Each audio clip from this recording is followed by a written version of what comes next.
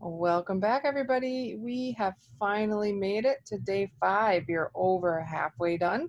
If this were a standard work week, you would already be finished. But we know, and the topic of this is old habits are hard to break. So, accountability is the key to really beating procrastination. Beating procrastination can be hard. So, while we often can do well for a few days, then the old habits start to set back in, or we get frustrated with our lack of apparent progress. So, nothing ever seems to go fast enough. So, if you're facing a small setback at this point, it may be enough to stop working on what you wanted to accomplish in the first place. Thankfully, there's something you can do to greatly improve your chances of success.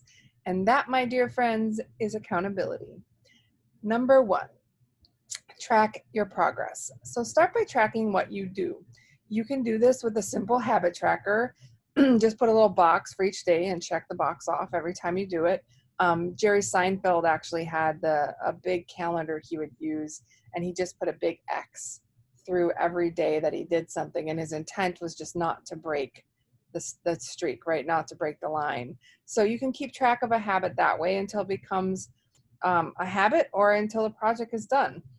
I also am a big fan of an app that's called Coach.me. You can just tap the habit once you complete it and it tracks it for you.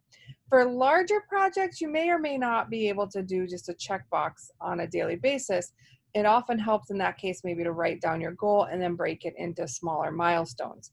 Then you can record your progress and how much closer you're inching to that of your goals. Sometimes you might need a tool. There's some out there for smaller projects like Monday or Asana, and they can help you keep track of the various steps within a larger project. Um, the other thing you do is make to-do lists. I'm a big fan of to-do lists, but if you want a to-do list, you write a list out of everything you want to get done for the day. I find it helpful to do this the day before. That way I don't have to worry about it later, but play around with how many items to put on your list, whether to do it the day before or the morning of. That's really up to you. You don't want it to overwhelm you, but you do want it to challenge you to get more done on your list. So sometimes the list helps to hold you accountable because you can see in black and white if you've really procrastinated or not. I'm a big fan on my computer. I use Notepad and the reminder apps a lot on my iPhone.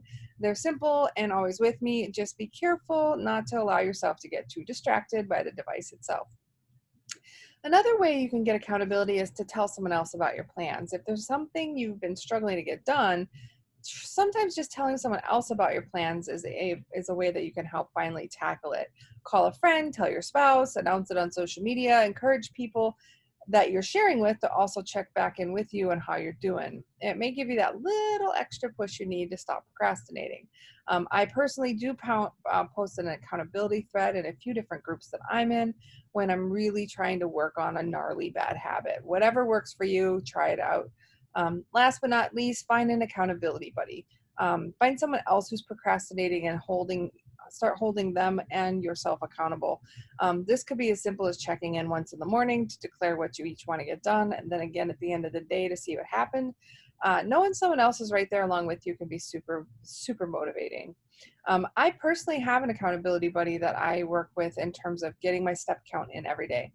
He and I check in whenever we either hit our goals or we're kind of struggling. And it's definitely been a big help for me. Hopefully, he thinks it's a big help for him as well. Um, so give each of these different strategies a try and see which one gives you the best results. Just like anything else, procrastination is a habit, and you can get out of this what you put into it. So if you want to turn yourself into a more motivated and productive version of yourself, then give some of these strategies a try and do what works best for you. All right, party people, I'll see you again tomorrow. Have a good day. Bye.